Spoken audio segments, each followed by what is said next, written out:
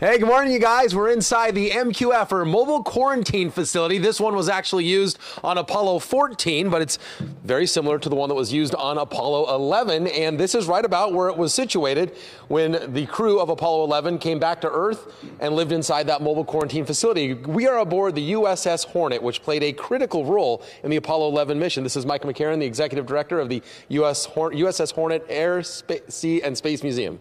Sierra Space Museum, right. Something like that. Yes. Welcome aboard.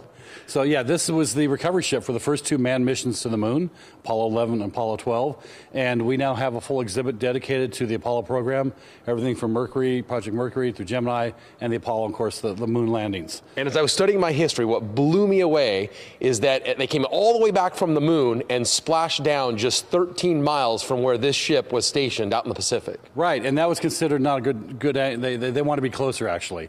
But they got within 13 miles, which is amazing considering the computer technology used to make those calculations for the navigation. They splashed down.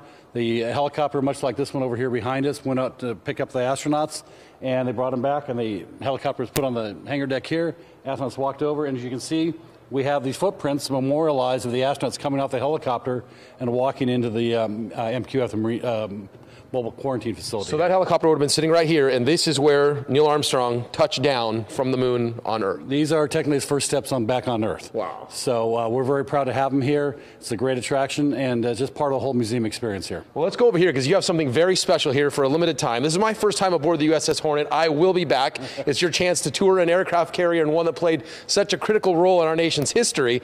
And this right here on special loan? Right. This is on loan to us from our friends at NASA Ames on a mountain view at Moffett Field. Inside that lucite pyramid is a moon rock that Apollo 16 brought back to us, and we got it on display this week to celebrate this, what we call Splashdown 50, the 50th anniversary of the Apollo landing. And you have something going on pretty much every day of the week. How can people learn more about what the different programming you have going on? Sure, we do. We started yesterday with some events. We're going to culminate really on Saturday with a big open party for the community and a gala in the dinner in the evening with many of the crew members.